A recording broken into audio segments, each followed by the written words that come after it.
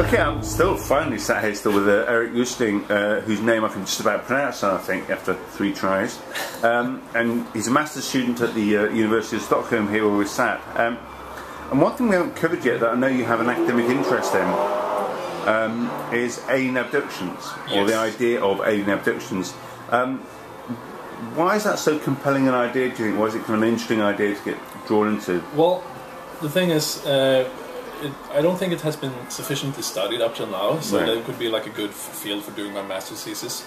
And also, I think it's an interesting subject, since I think it can show the intersection between the popular culture on one hand and the ufological ideas on the other.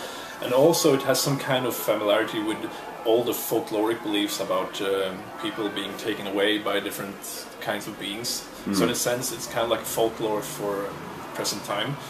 So it has that the structure of those stories isn't that unfamiliar culturally. No, I think that you could probably find some kind of similarity, and I know there are some folkloric studies done on abductions, but most of them are from the 80s and early 90s. So I guess something new can be done with this.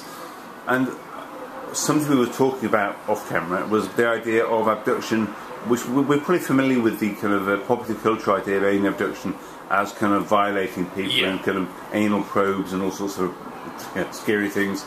But also the idea you're talking about slightly more prevalent now of a spiritual journey. Yes, I mean there were like 3 main abduction theoreticians, if you want to use the term. 2 of them are dead now. It was John Mack, Bud Hopkins, and David Jacobs in America. And Bud Hopkins and David Jacobs were more into the standard kind of way that this is something intrusive and violating people, while John Mack, who had been into SLN and stuff like that, he was more into the idea that this was something that were transforming people, that people were claiming to be almost feeling like selected in a sense, and that it was something spiritual happening to them through this abduction experience. So the people who returned in that version of it, that narrative, were kind of different to the people who left. They were kind of altered and not for the worse. They weren't just kind of damaged, but were somehow transformed, or... Yeah, I mean, I guess most people would consider it to be like a terrifying experience from what I've read so far. Yeah. But at the same time, it was some kind of positive purpose to it, that they were kind of selected for something good.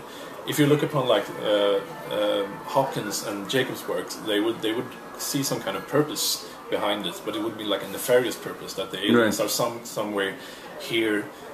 They're using humans for some kind of very intrusive sense, that they're kind of making some kind of genetic something, trying to... so kind of experiment. Yeah, exactly. Creating hybrids and kind of invading Earth in a sense. Right, so treating us as kind of lab rats. Or... Yeah, while the more like popular or not positive would be the positive interpretation would probably see that these happenings, or claimed happenings, of course, would be something that's perhaps beneficial to Earth in the long run. That could be perhaps there's like an ecological disaster just waiting to happen, that these aliens are somehow doing this to help us. So they're preparing to either evacuate us or to help transform us. Yeah.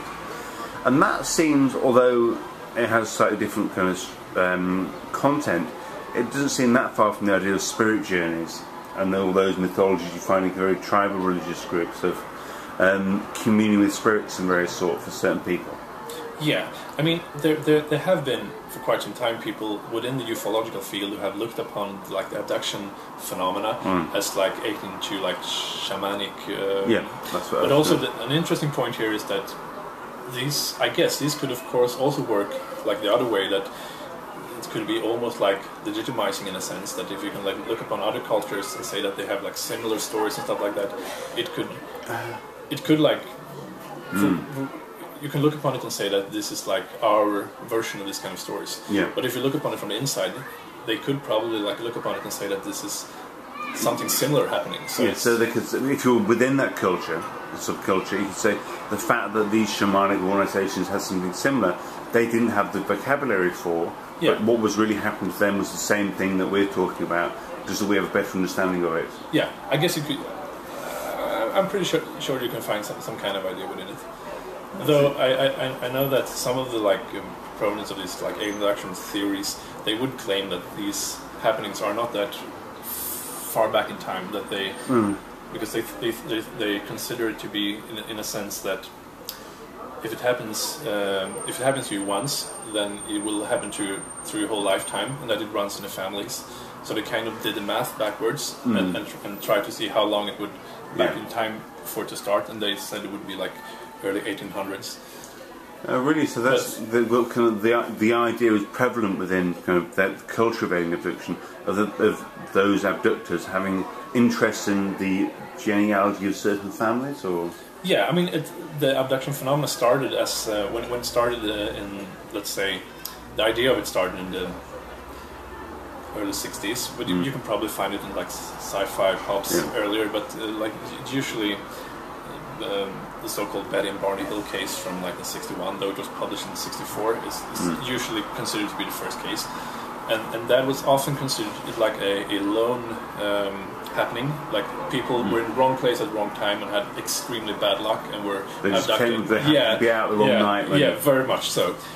And somehow in the early 80s it started to shift and it became more of an epidemic, and Bob Hopkins, who I mentioned earlier, was his book Missing Time kind of popularized the idea that this was something that was happening again and again and again.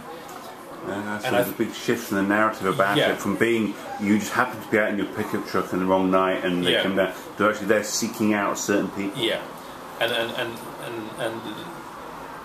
and also I guess this is kind of concurrent, with the whole idea of repressed memories and probably satanic ritual abuse in a sense. So I guess you could probably look upon it as one of these ideas that emerges all at a similar kind of time, I guess, post 60s up to the 80s and 90s, where people start people start talking about these kind of experiences that have been hidden but then come out. Yeah.